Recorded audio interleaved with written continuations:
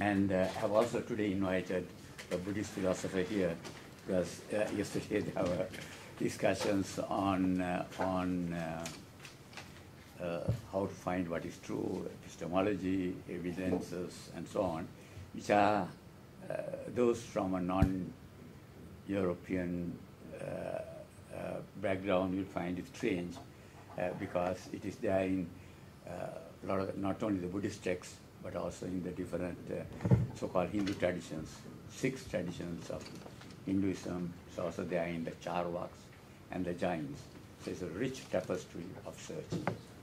So I'm going to talk about the shift to Asia and why we must rethink Eurocentrism in philosophy, social sciences, science and history. I'm not going to talk about social sciences.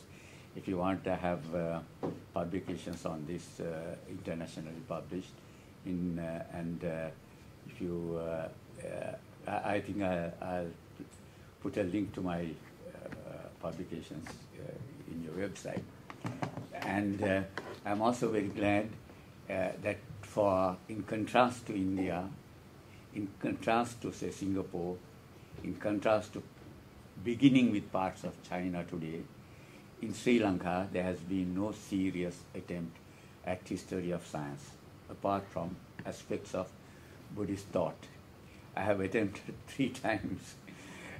Once for 20 years ago when I was General President SLAS, once at the National Science Foundation with a 3-day workshop on history of science, and now through the Royal Asiatic Society we are trying to look at the history of science in Sri Lanka.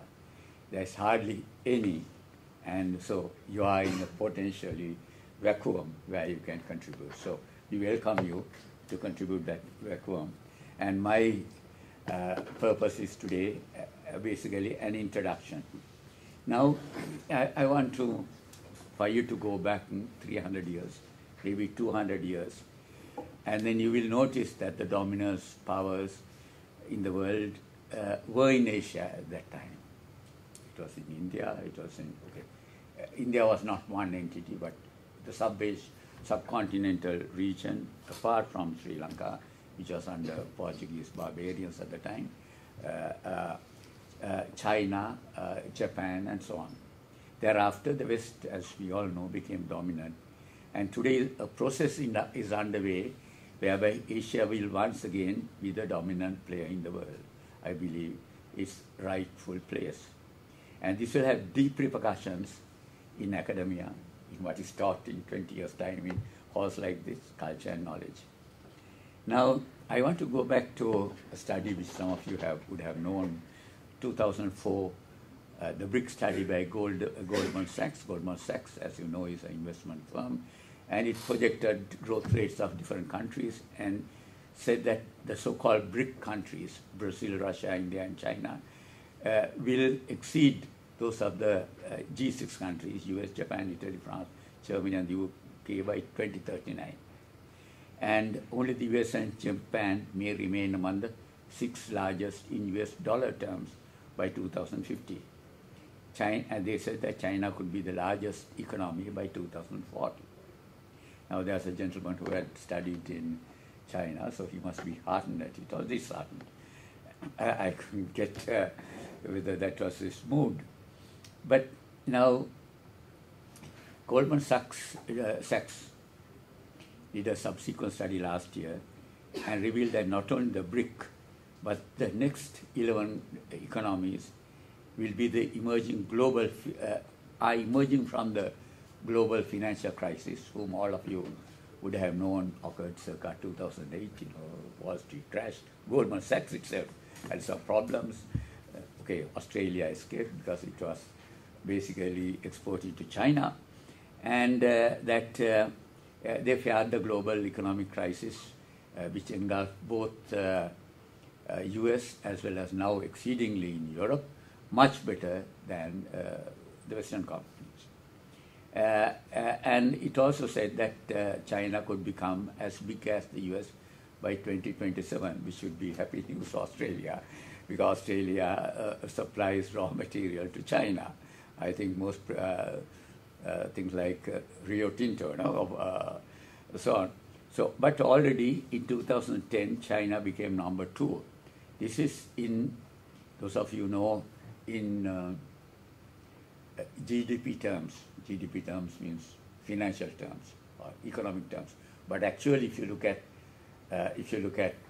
purchasing power, probably the situation is much better, and of what you can buy, And for instance, if you go to parts of China, even the so-called backwards parts of China, like Kunming, you will see that it is like parts of US, maybe not a good thing. But now, the power to the people was the slogan in China. Okay, not exactly. Now the question is power to which people? If you remember, the head of state of China visited the US,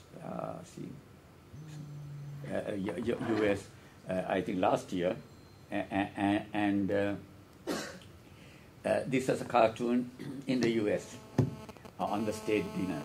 This is metaphorical, that the state dinner was McDonald's, which actually, frankly, is not a good thing that you eat. I noticed that all of us here are not McDonald's types, we are fairly slim. And it's been served McDonald's and what do you call these things? Fried chips, which French fries, which during the crisis, the U.S. right wing, especially the theological right, said that they should be called some other fries, I think, So anyway, this shows that U.S.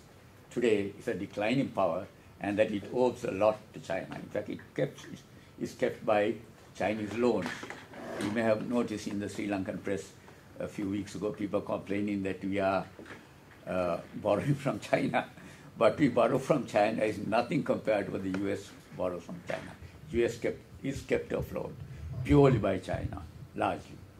And if China pulls the plug, U.S. will go down. Of course, China also will go down for other reasons.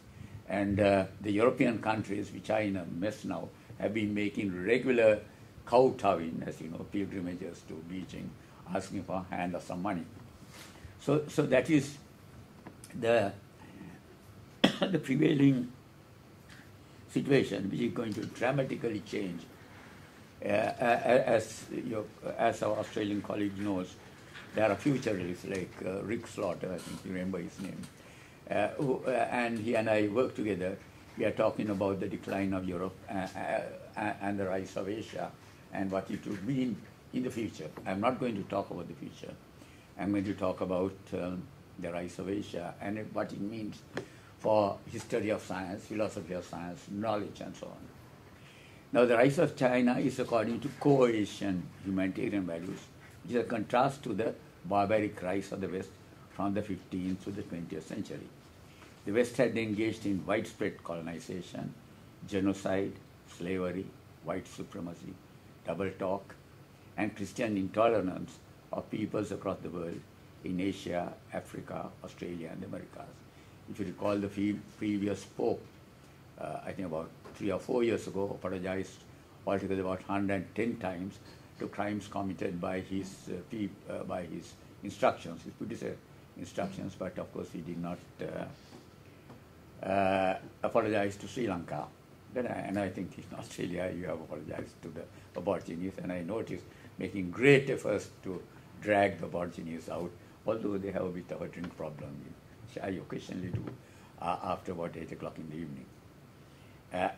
The shift to Asia is occurring amidst passive globalization in trade, production, science and technology, culture, and fashion, etc. As Asia becomes home to these factors, they will increasingly become Asianized. We can talk at length on this. I have written extensively around these issues.